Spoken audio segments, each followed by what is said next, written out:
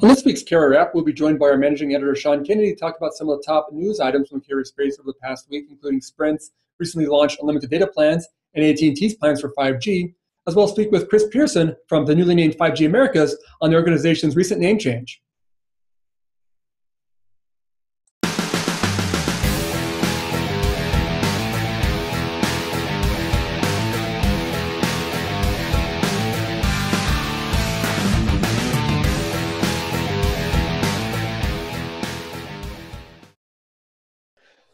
Well, thanks for joining us on this week's Carrier Wrap. I'm your host, Dan Meyer, editor-in-chief at RCR Wireless News.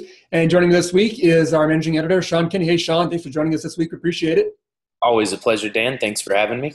Great. Well, you always make the show better, so we're glad to have you on the show as well. So, well, first of all, let's talk about some of the big carrier news of the past week. I know last week you were pretty busy covering a lot of stuff that happened. I know one of the things you mentioned that happened last week was Sprint came out with a new unlimited data plan, basically, getting back in the unlimited data market there.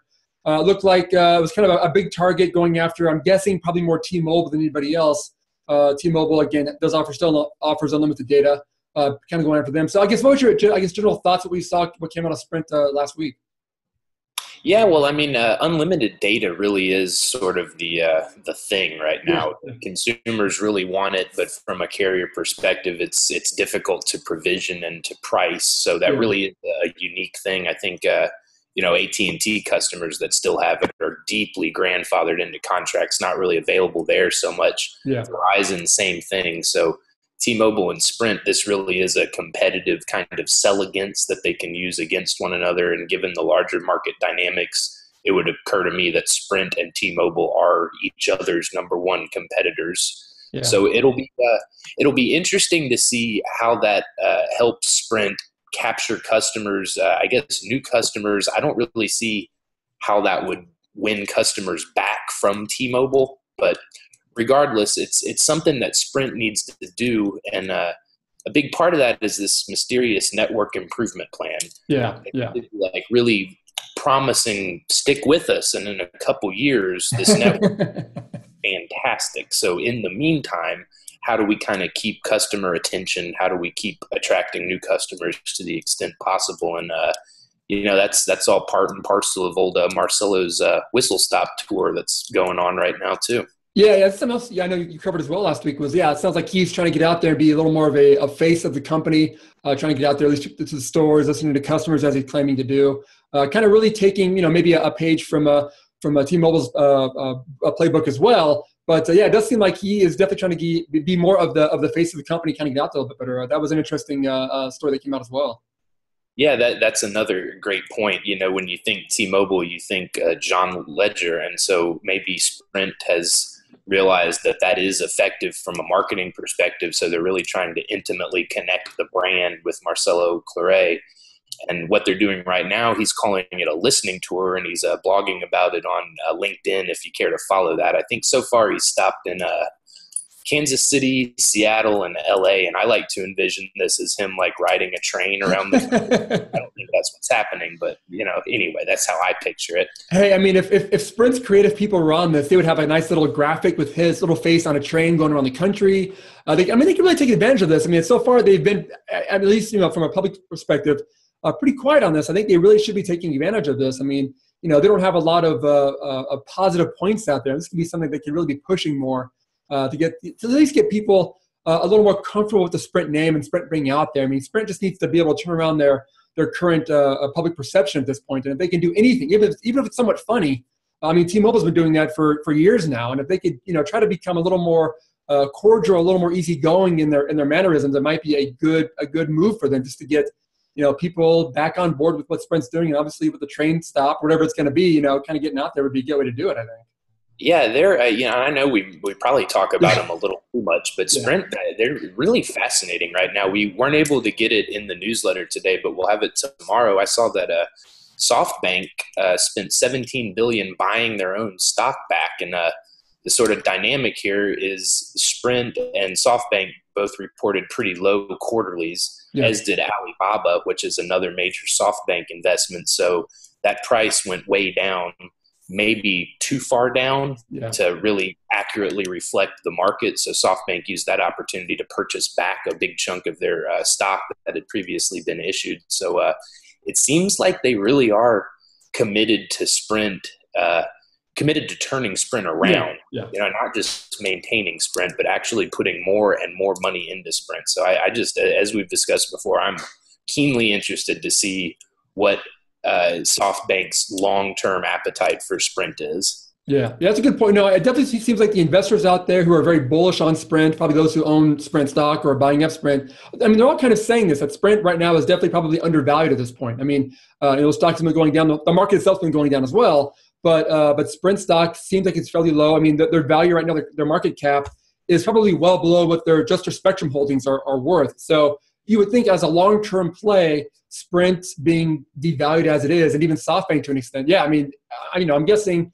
smart money is probably being invested in the Sprint at this point because, again, like you said, I mean, they do have some value there, even if it's just their Spectrum assets, but they still have 50 million customers. They still have a big network out there. There's still some money there. So yeah, it would seem like if you've got some extra cash lying around, throwing a little bit at Sprint at its current price, it might not be a bad way to throw some money. I mean, probably better than throwing some money at some NBA games or something like that. But it could be a way to do it at this point. So that seems to be what SoftBank is banking on at this point, is trying to get in low on Sprint and its own stock, obviously, too, and kind of riding that out as the company should improve its performance. So that'll be something to see. But again, back to the unlimited data thing from Sprint. I mean, again, of all the carriers out there, Sprint's always been talked about as being the one carrier that could probably most support unlimited data on its network. And obviously that's kind of going back to 2.5 Spectrum.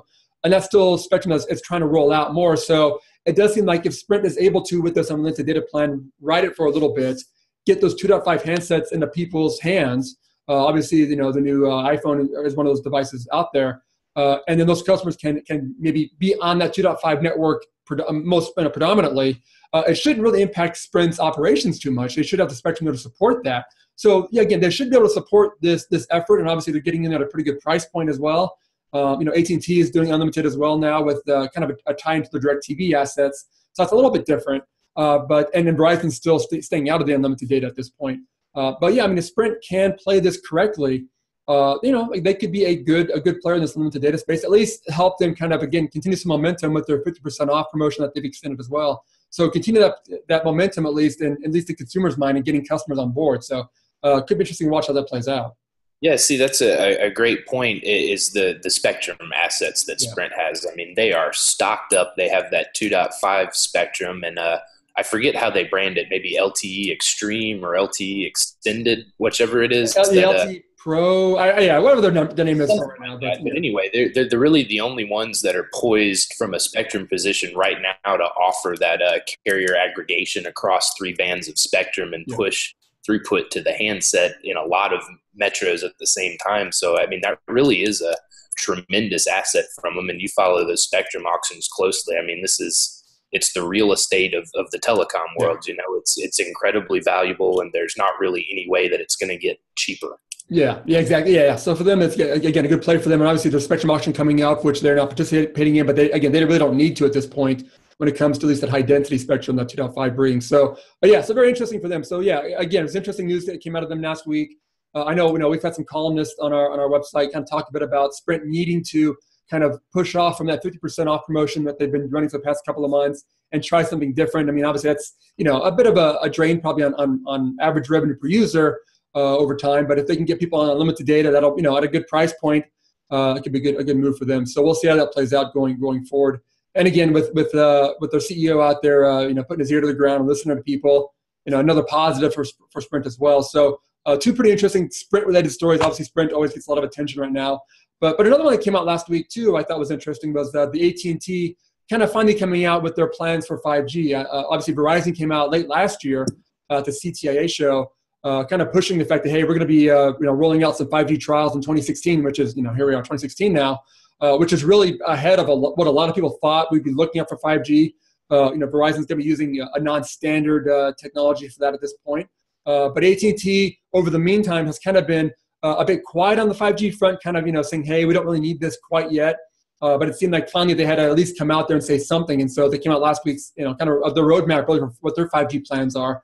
Again, it does seem like that we're kind of, getting that momentum going again for this move towards 5G. It's like another push from AT&T there. Yeah, they're actually going to trial that right here in RCR's backyard, Austin, Texas. I believe they're at some point in the process of getting an experimental license from the FCC to test this. And I think it's important to note, we posted this story on social media and it got a lot of interesting comments, but I feel the need based on that to make it abundantly clear that these aren't, hello, can you hear me type tests. These are of an air interface. There aren't any 5G phones anywhere. AT&T is not sitting on like an iPhone 9 for 5G test purposes. It's not happening. They're going to be huge fixed pieces of equipment that they're testing the link. And we've seen iterations of this before in lab settings. I'm thinking of a trip we took up to Plano to Ericsson's office and looked at their 5G test bed. Austin, interesting locale. I don't really have a ton of insight into that. We do have a robust tech community here, and we have one of the preeminent 5G research organizations located at the University of Texas, Austin here. That's the UT Wireless Networking Communication Group. They do a ton of work around millimeter wave, which is considered to be a really important part of an eventual 5G standard. So it piqued my curiosity if maybe there's some relationship there that we're not aware of that'll somehow support AT&T's endeavors. But needless to say, they were a little skeptical when Verizon made their announcements. Not skeptical about the need to start 5G R&D, but maybe a little more skeptical about Verizon's timeline. And in their answer to that, though, they've put out a lot more specific information than Verizon has in terms of we need access to this band, this band, this band. We're going to do this, this, and this. So it seems like maybe they were just sort of biding their time to put that out there. And Mobile World Congress next week, not a bad idea to kind of get in on that news cycle and put 5G out there. So it'll be interesting to see what they do. And I'm pleased to report that we hope to have a front row view of it here in Austin. Yeah, that's a great thing. Yeah, I mean, obviously, I know in the past, AT&T has kind of done a lot of initial trials in the Texas area, and obviously in Dallas, Houston, even in Austin as well, too. So they have kind of doubled around that area with a lot of early launches, obviously in Atlanta as well, too, for themselves. But yeah, it does seem like Austin is probably a good market for them because the size of it, I mean, while it's a big market, it's not the size of Dallas. Not the size of San Antonio. I mean, it's not too huge of a market that they can't somewhat control. The topography there is fairly flat, so it makes it fairly easy, at least in the metro area there, to kind of put up some towers. I think they're using the 3.5 spectrum. I think I read for some of the trials, which doesn't have a lot of propagation. So if they can have a fairly dense area to kind of to trial it in, it seems like it's a smart place to do it in. And again, for you guys there, you're down in Austin right there, so you guys can, I'm sure, be up to date on what's happening there. But you're right, it's not going to be people walking around with new devices, talking on the phone. It's going to be, again, very network trial centric, probably a lot of lab stuff going on, so that you've seen already. So it will be interesting. But again, it is good timing for AT&T. It allows them to kind of counter the Verizon push. Like you said, too, I mean, ahead of Mobile World Congress, with them and now Verizon and now AT&T both announcing 5G plans, it kind of puts, the U.S. almost back, at least among the leaders when it comes to kind of this push towards 5G. I mean, the past year or so, we've seen a lot of push from Asia and from Europe on a lot of 5G initiatives, which seem to kind of indicate that they were perhaps leading in this move towards 5G, if that matters or not at this point. But now with Verizon and AT&T getting on board pretty aggressively with this, it does seem to put the U.S. at least back on somewhat of a footing. Again, ahead of Mobile World Congress, which is a big promotional. You got to be out there and at least get some words out there on it. So.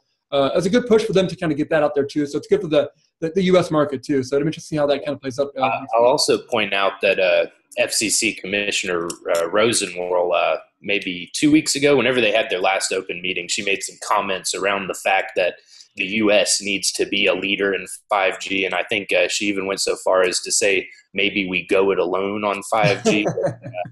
I don't know how I feel about that necessarily, but what she said is sort of in line with an interesting thing that played out in the EU, where one of the higher-ups in the government there focused on economic development around technology, reached out to Ericsson, reached out to Orange, reached out to Telefonica, and suggested that maybe Europe as a nation needed a organized collective approach to 5G, which I thought was interesting because I love the collaboration that goes on around these massive standardization projects, because there's no way that one company is going to figure all of it out and bring it to market. So Ericsson needs to work with the University of Lund. They need to work with the University of Surrey. They need to work with handset makers. They need to work with carriers and all this stuff. So I think that's maybe counterproductive to take a sort of nationalistic point of view on development of technology standards, but we'll see how that goes. Regardless,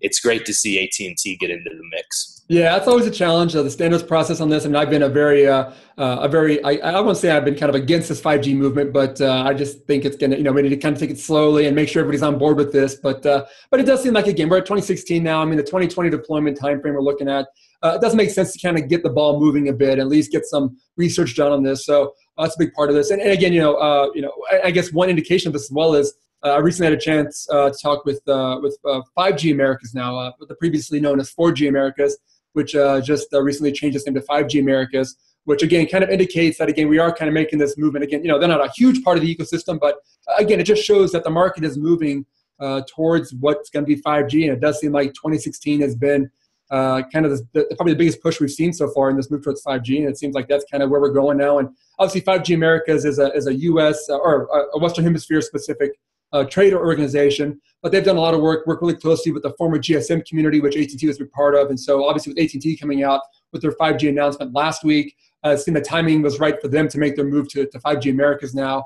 T-Mobile's been talking about 5G as well too. So, this organization's movement there just kind of indicates that, again, this movement is happening. I guess I should probably at some point stop being such a naysayer to this and just get on board with this and kind of be ready for it at this point. It goes against my tendencies a bit, but it does look like we're kind of moving in that direction. So it's interesting to see where we're moving there. But hey, on that topic of 5G Americas, I did have a chance, like I said, to talk with Chris Pearson there, who is the president of 4G Americas, now 5G Americas. To get some insight from him on the topic, on their name change and kind of what this means for the industry. So we'll take a look at that interview here in a second. But again, I want to thank you, Sean, again for joining us on the show this week. Thanks so much for the great insight, and hopefully you can join us again soon on this. All right. Thanks, Dan. All right. Sounds good. And let's go look at that interview now. Well, thanks for joining us this week. This week we are joined by Chris Pearson, who's the president of the newly named 5G Americas. Hey, Chris, thanks for joining us again. We appreciate it. Yeah, thanks for having me. I appreciate it as well. Great. Well, again, let's maybe start off with the name change. So 4G Americas, I was just getting used to the name 4G Americas after 10 years or whatever it was, and now we're at 5G Americas. So maybe start off with, I guess, the name change for you guys. What was the importance of it, maybe the timing of it, and what it means for the organization there? Yeah, it was an extremely important day for us to evolve to 5G Americas. I know lots of press and analysts and others in the industry have been asking for it for a long time. But really the timing was right last week to move to the 5G Americas brand name. We've been working as an organization on 5G for over 2 years. Mm-hmm. And so it reflects a lot of the work that we've been doing, and also coincides, with our vision of where 5G is going. I must say, though, for us, it's really important for the world to know how important that we think LTE, LTE Advanced, and then LTE Advanced Pro is today and will be in the future. And if you look at the statistics, it's pretty amazing how far LTE has come already, but yet how far it's going to go as well. Yeah, and that's kind of the great thing about LTE, it seems like. I mean, there's all these releases that have already been part of LTE. I mean, release 9, 10, 11, 12, but there's still like 13, 14 other ones being worked on, being finalized, that really kind of show that the LTE bones that are being laid in these networks are really going to be built upon. I mean, it seems like that, operators who have developed and have spent money on LTE deployments, they're not going to all of a sudden have to rip out all this technology like a 3G to 4G kind of thing. They actually keep this stuff going and use that as a basis for what's going to be their 5G networks. Absolutely. Really, if you look at LTE, it's going to be the mobile broadband foundation for 5G for years and years and years to come. Yeah. And if you look at the technological roadmap of innovation that's happening through the standards process at 3GPP and then finally getting into commercial deployments, you'll see that that's an incredibly robust innovation roadmap. So the future is extremely bright for LTE, even though the buzz in the industry is talk about 5G, and I'm sure when you go to Mobile World Congress next week, the buzz will be about 5G, and there'll be a lot of demos on 5G.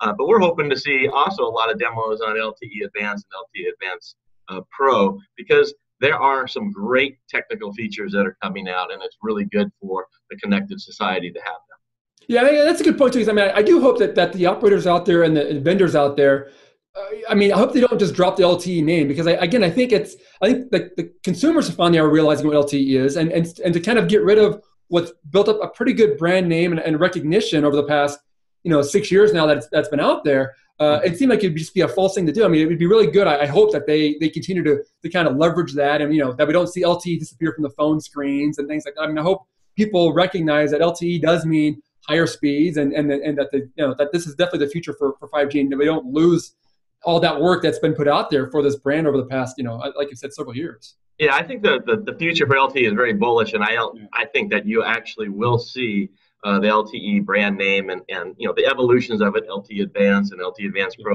continue. So it is such an important technology for the entire mobile broadband wireless ecosystem, and even the narrowband ecosystem for IoT and things like that. So I think it's extremely important, and I think you'll continue to see LTE even in the brand names of technology, but definitely from the standards roadmap and the great commercial products and services that are going to come out, LTE is going to be around for a long, long, long time. Yeah, that makes sense. So now it seems like too, the timing of this was pretty important as well, because I know, again, for you guys, we've talked a lot in the past, and you guys were really, I don't want to say conservative when it comes to the move to 5G, but you guys were probably one of the more pragmatic organizations out there when it came to, hey, there's no need to jump the gun on this. It's, wait till we're kind of ready for this. But it does seem like you're right. It does seem like the timing of it. I mean, obviously late last year, Verizon announced their 5G move. Like you said, last week, AT&T announced their 5G move. It did seem like that the kind of the momentum is really starting to move in this move towards 5G. And obviously, we're still probably 4 years away from true commercial deployments on this. But again, it takes a long time to work with the standards bodies and the processes and, all the trials and things like that. So it does seem like the timing of this, I've been kind of maybe one of the bigger naysayers when it comes to, hey, we don't need to do this as well. But I think for myself, even it's almost time to kind of come on board and say, look, it's probably time to really start pushing this. And it does seem like for you guys, the timing just did seem to be right for this at this point. Yeah, the timing definitely was right. Like I said, we've been doing work for over 2 years on it. But we also want to be pragmatic and realist in it.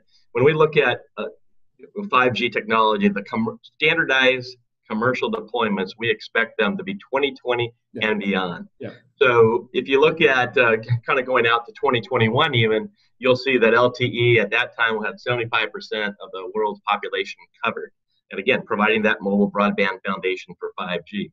As far as back to the timing, it was important for us to, since we have been doing so much work on 5G, even though we're a supporter of LTE, to actually change our name to kind of reflect on that work, and also the fact that we are a futuristic, visionary organization.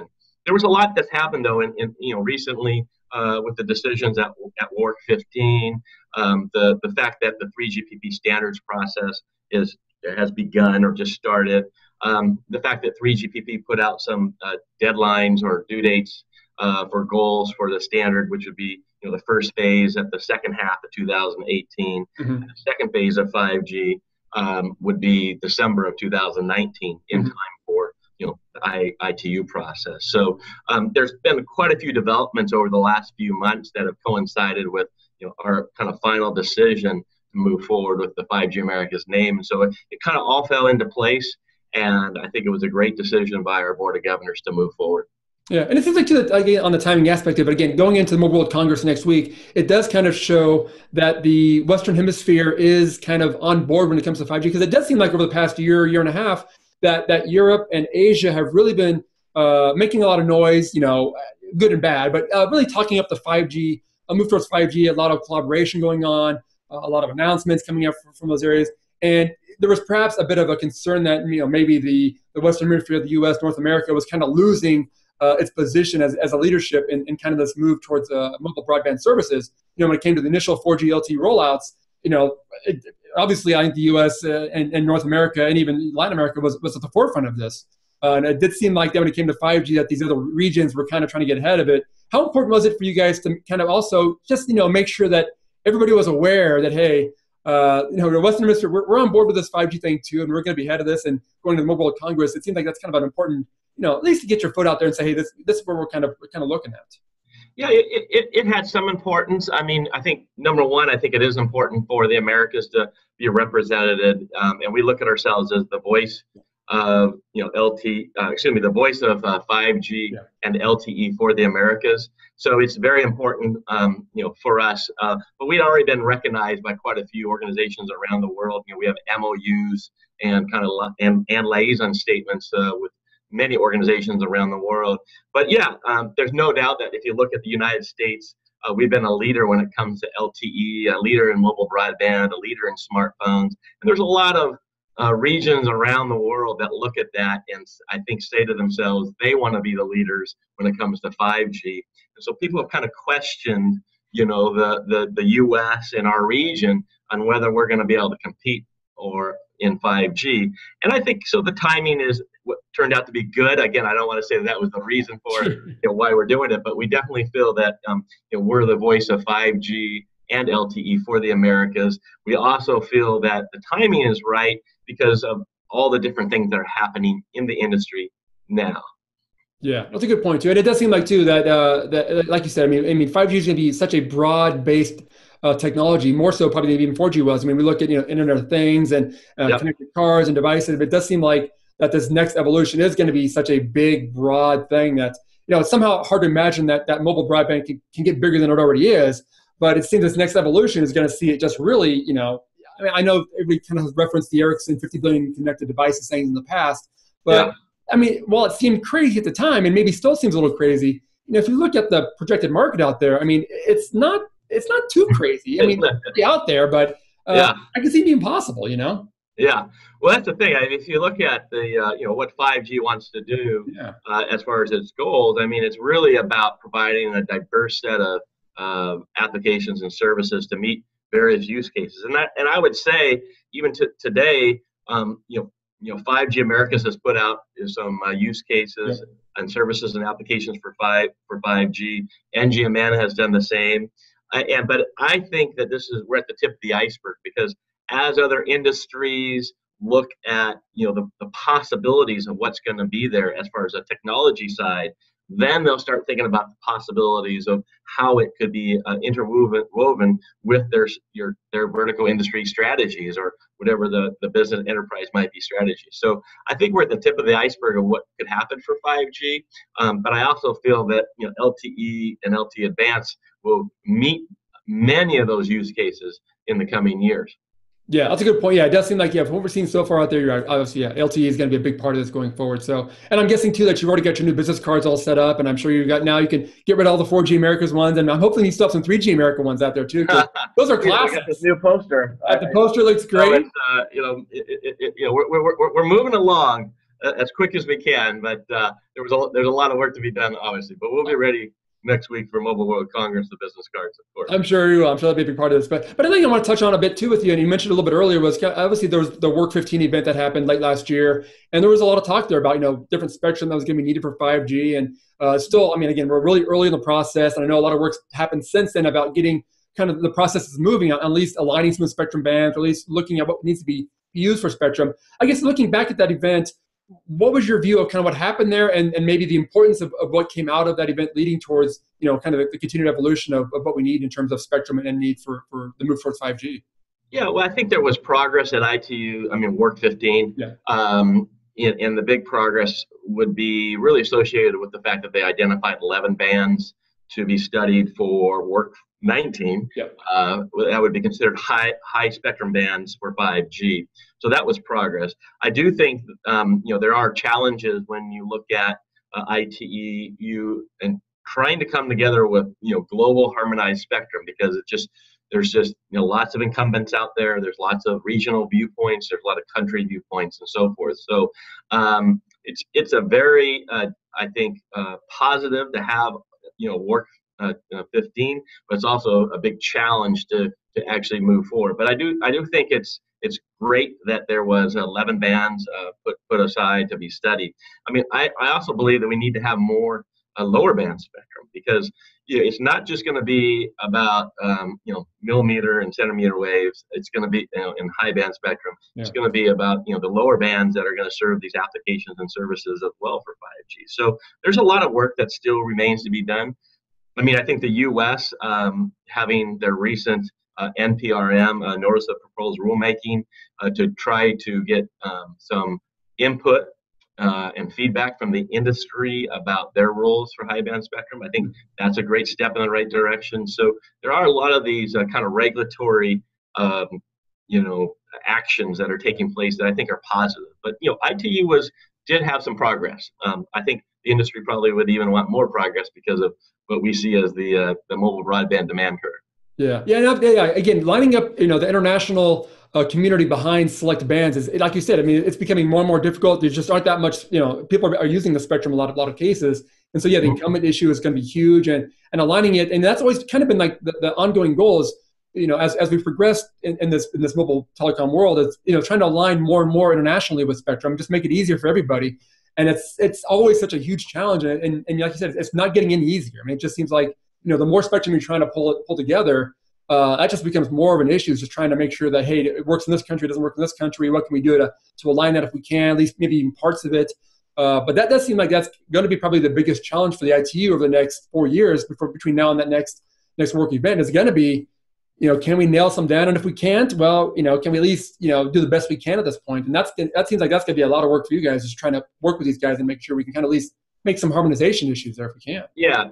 I think I agree totally. I mean, there's a lot of work to be done, and even those 11 bands. I mean, to study them and get them, in front of Work 19 with some recommendations is it's a great opportunity, but a lot of work that needs done. But I think a good example of what you just talked about with the challenges is the 28 gigahertz band. There was a lot of expectation that would be one of the bands to be studied at Work 15, a decision to study it for Work 19, and it didn't make it. Yeah. But yet, in the NPRM recently, you saw association like ours, 5G Americas, filed that the U.S. FCC should really go look at 28 gigahertz and move forward on it, because we believe that it's a good band, and in fact, what's really interesting about it, it already has a mobile focus around the world on the 28 gigahertz. So even though it wasn't listed as one of the 11, there is some precedent for it to be a mobile allocation. Yeah, it did seem like, and again, reading some different commentary coming from the event, there was perhaps some political issues going on as well, which, again, that's a whole different behind the scenes thing. Yeah. Those bands, but you're right. It did seem like some of those bands, like again, the 20 gigahertz band is a great band. I was surprised with you that didn't get maybe a little more recognition. That's why, for myself looking at it, I thought that's kind of a strange, like what happened there behind the scenes. Still 4 years between now and the next event, maybe it might be brought up again, and maybe there might be more work done on that if industry gets behind it. But yeah, it was interesting to see how that plays out. And again, the FCC has done a pretty good job. I mean, the current commissioners there, they're working at, getting as much spectrum as they can out. Yep. Band auction coming up, the 3.5 spectrum being used, different trials and stuff too. So it does seem like, at least here in the U.S., and I'm sure across the rest of the Americas too, some pretty good work being done from a regulatory point of view and getting more spectrum out there, at least, for at least trialing. Because I think these governments know the importance of this move towards 5G and keeping the spectrum flow going for these industries. Yeah, and I think our industry needs more, all kinds of spectrum that we brought to market. I mean, obviously, we feel that exclusive use, low band spectrum would be the best to get out to the marketplace right now. But we also understand that there's the mid-band spectrum, the shared spectrum, and the unlicensed spectrum, all areas that we need to look at and start to utilize better for the future. In Latin America, you mentioned the Americas region, I think, in the last statement that you made, and it's true down there. Now, they're not really, there are a lot of governments and the industry asking about 5G right now. But what they're really focused on in Latin America is getting more spectrum out to the marketplace for LTE and LTE Advanced, because they really want to make sure that they connect society for the social and economic development in the region. And getting more spectrum out to the marketplace in Latin America is really a critical item for the governments and for 5G Americas that's out there encouraging them to bring out more spectrum. Yeah, it does seem like, right, for a lot of those regions, that low band spectrum is going to be key for just expanding the reach of broadband. Because again, a lot of these countries, have dense population areas, but they also have a lot of underserved areas out in more rural areas. I mean, even Canada and Mexico and even the U.S. I mean, there's so many areas that just, you need that low band spectrum to make it cost effective for these countries to be able to roll out services to provide even the basics of support there. And so, yeah, that seems like that's still, we can't forget about that part of it, because that is still a very important part of this whole very important. Yeah. Extremely important. Yeah. Yeah, very good. Well, hey, Chris, obviously, again, great to talk with you. Good to see the name change finally there. I know we've been talking about it for years, but 5G Americas, it'll probably take me a year to get used to saying that. So I apologize now for saying 4G Americas all the time. But again, I know you guys are going to be busy making sure people are aware of the name change. And at the event next week, I'm sure they'll be very busy there. Get the name out there too. But it's always great to catch up with you. And thanks again for the time today. We appreciate it. All right. Well, thank you very much, and have a great show next week too. Thanks so much. Appreciate it. And again, thanks everyone for watching the show, and make sure to check us out again next week.